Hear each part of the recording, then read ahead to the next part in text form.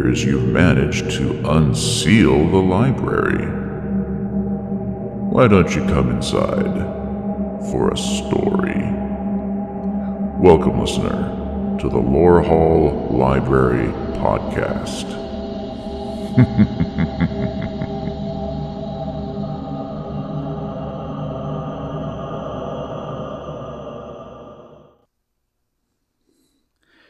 Lorehall Library presents The Devil Wears Nike. Written and narrated by S01.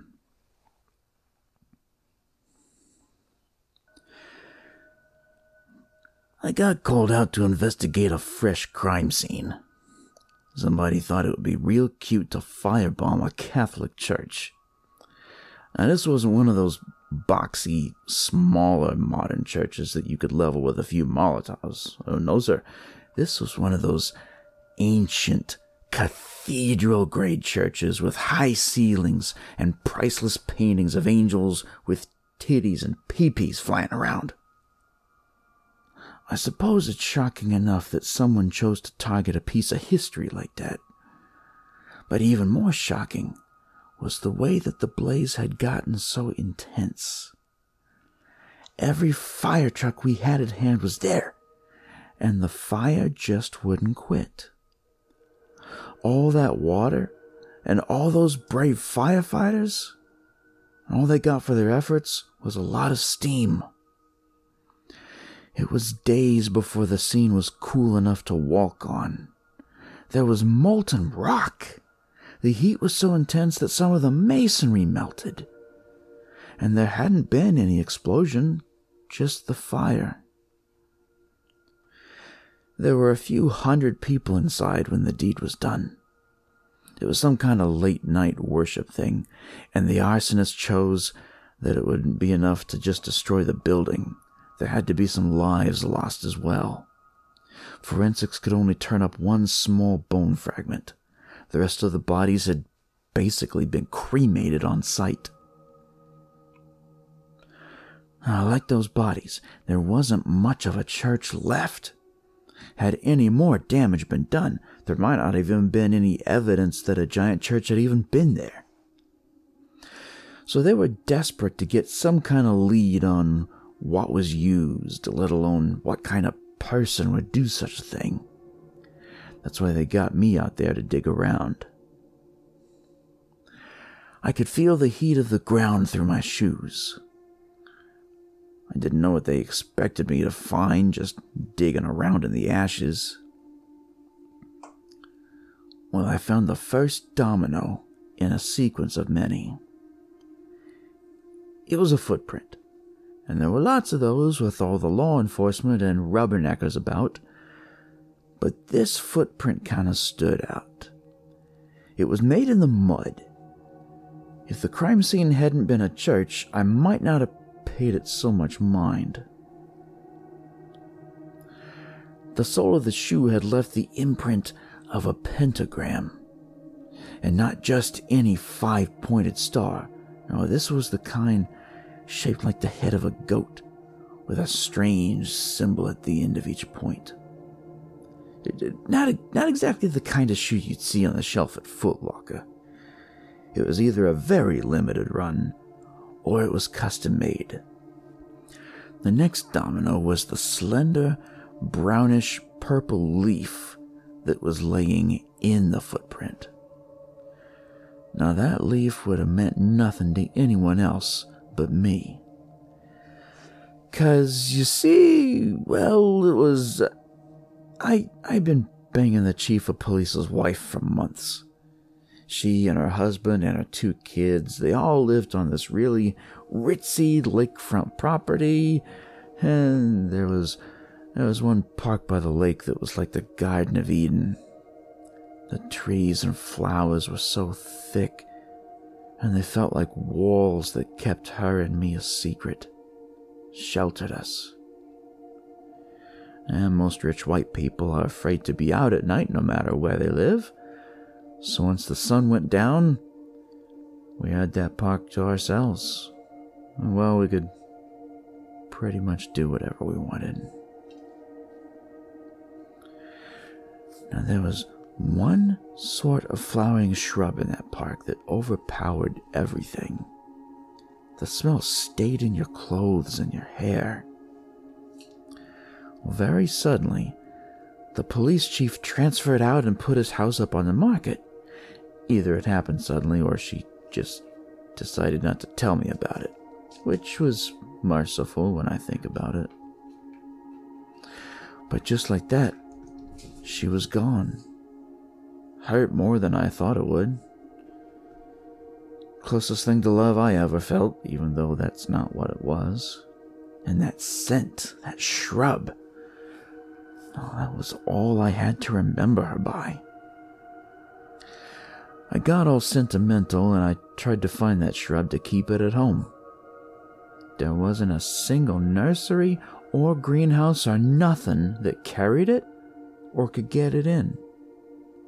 I kept my eyes and my nose open for that shrub when I was out on the job. I swear, it grew nowhere else in town, except that park on the lakeshore. And there was one of the leaves, lying there, the only clue I had found all day. I couldn't turn a blind eye to it. After a quick nip from the flask, I gathered myself to go pay a visit to the lakeshore. It had been a few months since I'd been there.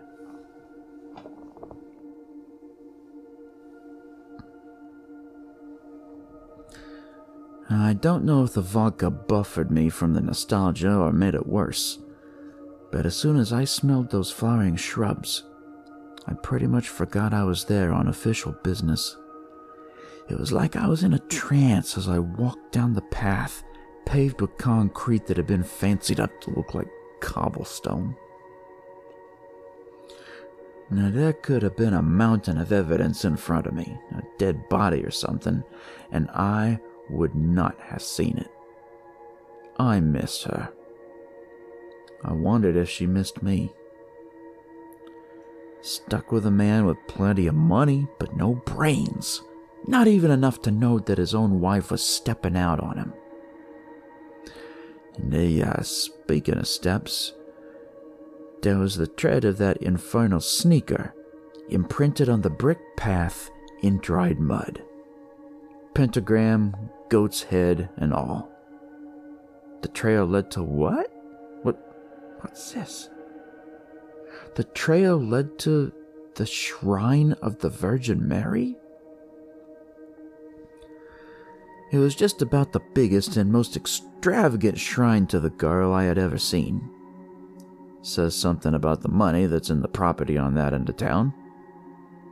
Either the culprit was really burning the candle from both ends, or... The shrine was surrounded by extremely thick greenery and shrubs. Yes, those shrubs. I took a deep breath like I was about to jump into a pool on the deep end, and I got down on all fours and pushed my way into the foliage. I found that the ground at the base of the shrine had been disturbed recently. Somebody had no clue how to cover their tracks. It didn't take much to find the cavity in the earth where the ground ended and the shrine began. And in there was a simple waterproof duffel bag. It was wedged in there, and it could have been my imagination, but I swear that bag felt a little warm. I looked it over. Something about it told me that it hadn't been sitting long. I drew my eyes around to make sure that I was alone, and I unzipped it.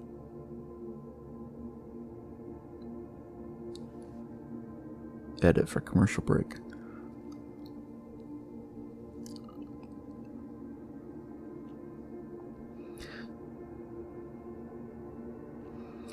The shoes were the very first thing that I saw. I kind of felt them and saw them both. Now, if the footprint was blatantly evil looking, The shoes were something else entirely. They were black with red accents. Oh, and never mind the shiny metal pentagram hanging from one of the shoelaces. I turned it over, and what did I see but the very sole that had left the footprint at the scene of the crime. I was thrilled to have made the discovery on my first hunch. This character just fell into my paws without a fight. But then again, who else would have recognized the foliage from that shrub? Leave it to a sinner to incriminate the devil. I thoughtlessly started to trace the diabolical patterns on the bottom of the shoe. I burned my finger and I dropped the shoe. I couldn't believe it. To the point I had to do it again. At that time I used a finger I didn't think I'd use much. Ow! It happened again. I felt inside the bag for anything that was warm. Anything that could give me a rational explanation for what I was experiencing. And nope. The shoe was hot. So I put my hand inside the shoe. Nothing. That's when I did one of the dumbest things I think I ever did. I took off my shoes and proceeded to put the evidence on my own feet. I had thought they might be a size too small, but when I got them on, they fit great. Maybe they, stretched or something. The shoes had a few metal accents besides the dominant pentagram that proudly hung in the middle of the shoe. I thought about putting on some latex gloves to inspect further, but I was already wearing both of the infernal things on my feet. My DNA was gonna be in there no matter how I went about it. I started running my fingers along every part of the shoes like a blind man trying to read every little bit of information. I found nothing. Not until I touched one of the metal pentagrams. The shine looked genuine, like they could have been a low-carat gold. I lifted it up to see how the light bounced off of it, but the little thing was so sharp it nicked me. Wow! I had barely touched it.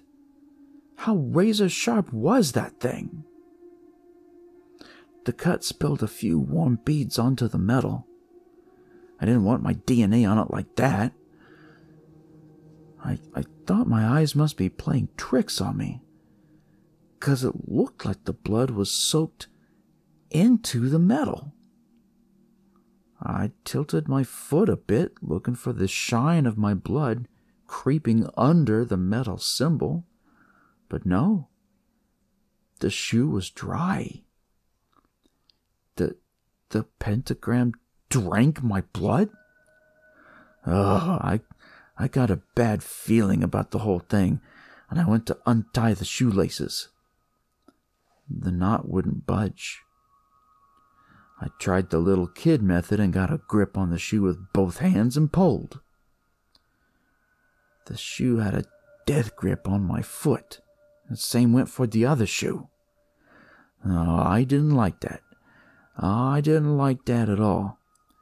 The devil had a fierce grip on my feet or something, but then I noticed something else.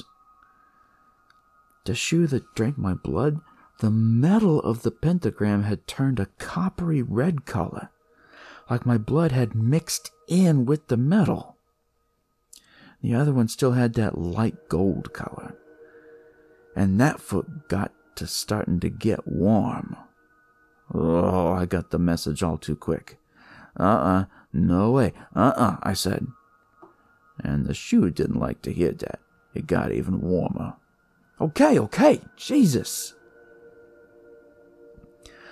I touched the other pentagram and my skin cut all too easy, like I was an old man. The metal drank deep and turned that copper color. Then my foot stopped burning. Okay, you got what you want.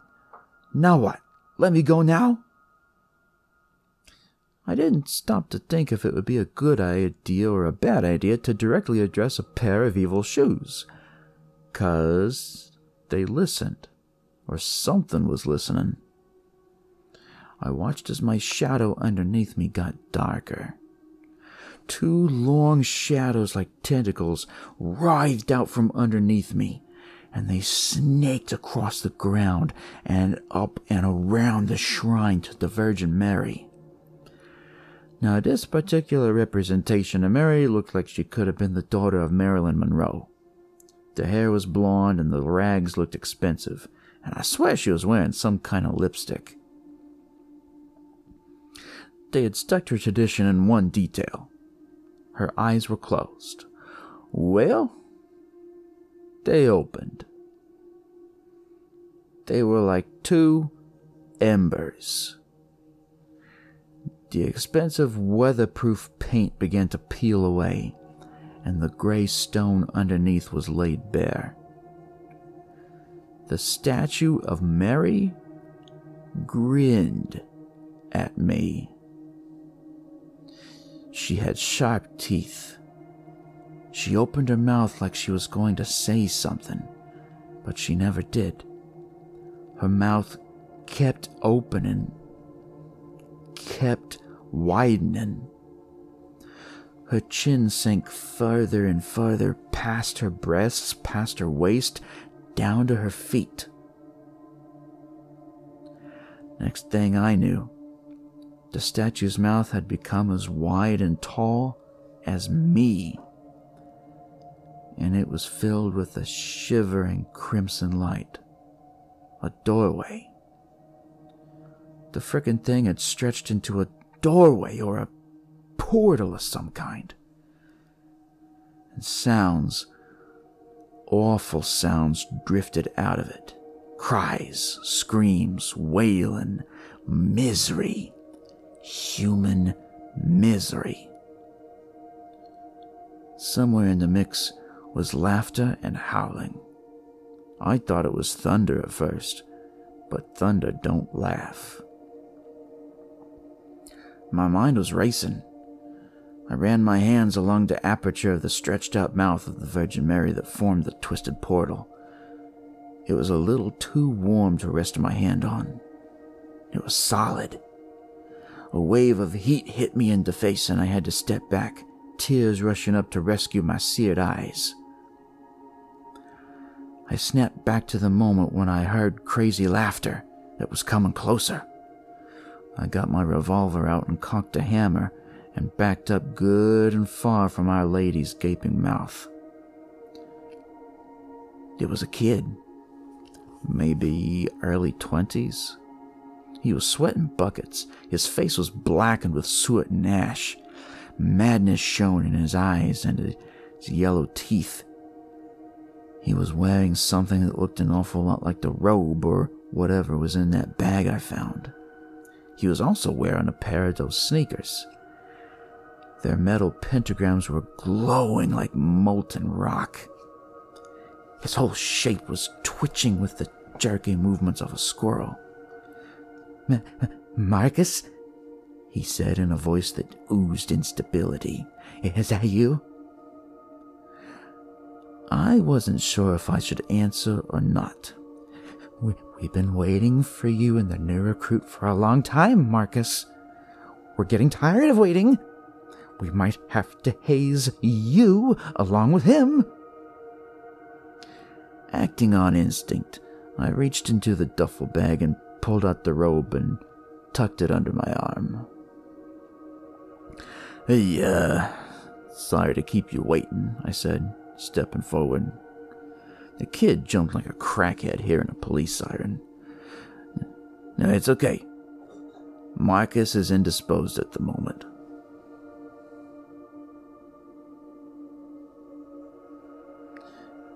Nah, it's okay.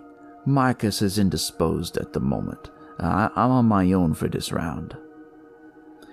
He looked me up and down, did some kind of mental calculation, and apparently arrived at an answer that made sense to him.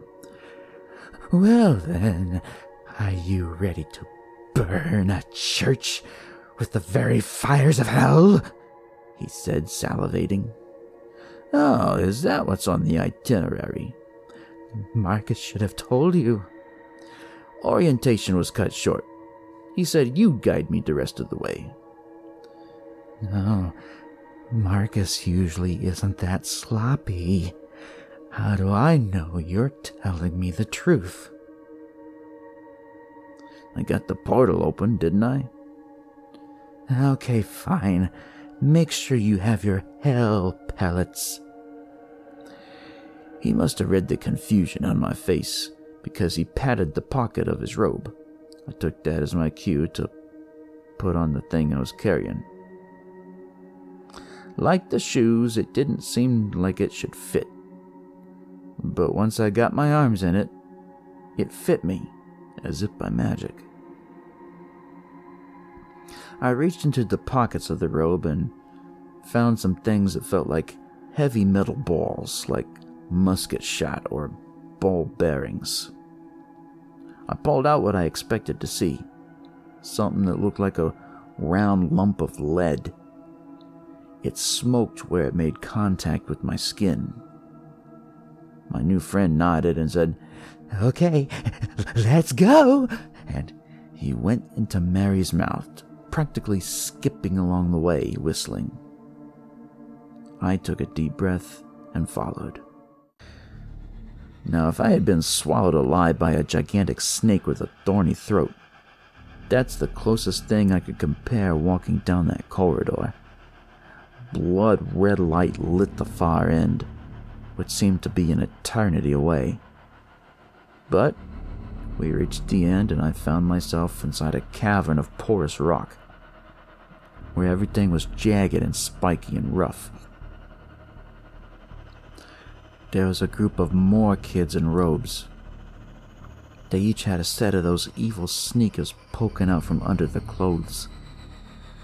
The volcanic rock, or whatever it was, had formed a natural platform from which one of them stood and prepared to hold a meeting.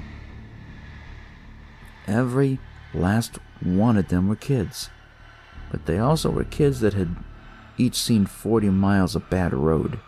They were all missing teeth and had lines on their faces that had no place on the face of anyone under 50. The one on stage had eyes that never stopped looking like he was shocked, and he surveyed the room like a bug-eyed fish. "Where's Marcus?" he said. He wasn't able to make it, but he sent in the latest recruit," said my new associate, as he gestured to me. The shift in the room was solid enough to be a billy club. They all looked at me, this hulking, aged specimen that was sorely out of place. "Don't you think you're getting started a little late in life?" one of them said. Now, even in the red-tinted light of that chamber, I could tell that the face of the kid on the platform had turned colors. "Oh, you dare mock the choice of Marcus, my second-in-command!" Before the kid could say he was sorry and that he'd never do it again, the others seized him and took his robe and his shoes. He must have known what that meant because he howled like a monkey. He was then dragged to one of the exits to the cavern, where there was a lot more light, hinting at an open area. "You are excommunicated," the kid on the platform said. And just as soon as the orange light fell on him from that opening, all manners of claws and tentacles were on him, and the meat was stripped from his bones before the ushers had let go of him. It was a wonder they weren't injured along with him. I must have been transfixed, because I was startled when the kid on stage was suddenly next to me, taking me by the elbow. "Welcome to your new family, child," he said. Dang, that kid looked high. "Well, I'm guessing the robes and the shoes are more than just uniforms, eh?" "Indeed, child, indeed. The robes cause the minions of darkness to turn a blind eye. And the shoes, oh, those are new. Yeah, I haven't seen anything like them until recent. Brand new shoes, child. Brand new shoes. They're the first of their kind. They were invented by one of our top officers who has infiltrated the popular music scene. Oh, a popular musician is a disciple of the devil, huh? Most of them claim to be, but only a handful are the real thing. But oh yes, he performed a foul new ritual of his own design, and he transmuted the body of a glutton into these wonderful shoes. They can open the gates to hell, and they can open the gates out of hell. How do you know it was the body of a glutton? Well, there were 666 pairs of the shoes made from just one body. Ah, I see. So this night, child, this night, you prove your worthiness of wearing your shoes. With the hell pellets you have in your pocket, you are going to start a fire at a church that cannot be put out. I took out one of those balls and held it up. Now you mean with one of these? And the kid nodded vigorously. I looked for a target to test it on, and there was this ugly cube of some kind, and I thought it was as good a mark as any. But when I drew back my arm for the toss, the little leader guy nearly messed himself. No, don't do that. You must not defile the dark altar. The what? The dark altar. It's the means by which hell has granted us safe passage through their land. The robes and the shoes are an extension of its power. So if the altar's defiled, all hell turns on you. Yeah, precisely. Oh, that sounds like a living nightmare. Yeah, absolutely. I immediately started peeing on the altar, and I hocked up a big grayish-green loogie and spat it. You know, just for good measure. I zipped up my fly and began running back the way I came when I heard the monstrous, bestial roars and squeals fill the cavern. The conduit, or whatever that took me down into hell, was still open. I heard the sound of my brethren getting butchered behind me. I was one step ahead of them, and I made it out. I erupted out of the portal like a cannonball, and I nearly plowed over a kid. It appeared that the original user of the shoes and the other accoutrements that went with them had decided to come back for his gear. He was mostly what I had expected. A kid of about 14 or 15. Like the others, he looked much older. His mouth dropped open when he saw me, exposing all 3 of his teeth. I didn't waste any time. I grabbed him by the hair. "Nice to meet ya. I'm from hell," I said, as I grabbed him by his long, scraggly hair. "No, you're not. I'm from hell," he protested. I didn't expect this. He just might have been dumb enough to give me some useful information. "No, I'm the one wearing the devil's shoes." "No, they're my devil's shoes. You stole them from me. I'm the real disciple of the devil." "Oh yeah, prove it." I threw him down on the ground.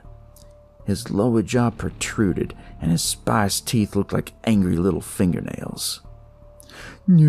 "I used fire from hell to burn down a church. Then I used the shoes to escape into hell itself."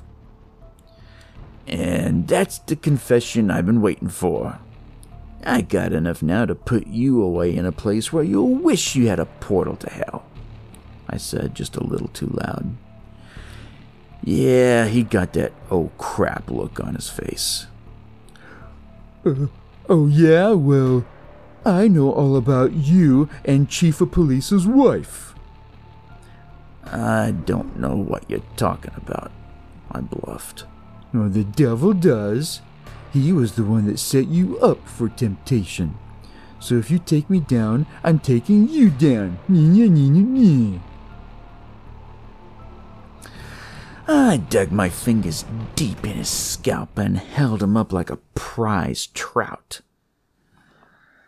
I looked him up and down, and I took a deep breath. Alright, I suppose that not every situation calls for following the exact letter of the law. Yeah, there's gotta be room for alternative methods of resolution. His painful scowl melted into something relaxed and smug.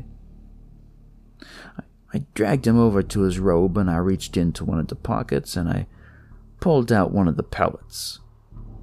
It smoked gently where it made contact with my skin as before. Hey, that's some bouillon you got there, I said. He didn't see the humor in the statement. So here's how it's gonna be. You're gonna go your way, and I'm gonna go mine, after I get rid of all the evidence. I dropped the pellet onto the grass, where it immediately turned into a puddle of churning magma that began burrowing into the ground and forming a pool. Hey, those shoes won't burn. I know. I yanked him up into the air, and I caught him by the ankles. With that swift movement, I had him hanging upside down. I lowered him down into the hellfire, head first. Once his head was burned up, his body stopped twisting and squirming, and destroying the rest of the evidence was much easier. I dropped the last of his toes in the liquid fire, and I took a moment to regard the shoes that allowed a living man to walk through hell. There was no point in adding them to the fire. Nothing could burn them. Same could be said for the other stuff.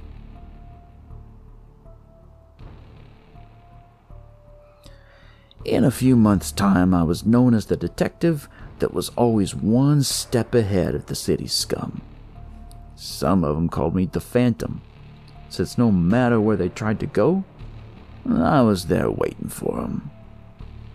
No matter what shortcuts they knew, or how fast their getaway was, I was there. How? Simple. I had the fastest shortcut of all. All I had to do was wear those infernal shoes inside my Wellingtons so as to hide the treads. And just like that, I had the best bus pass in town.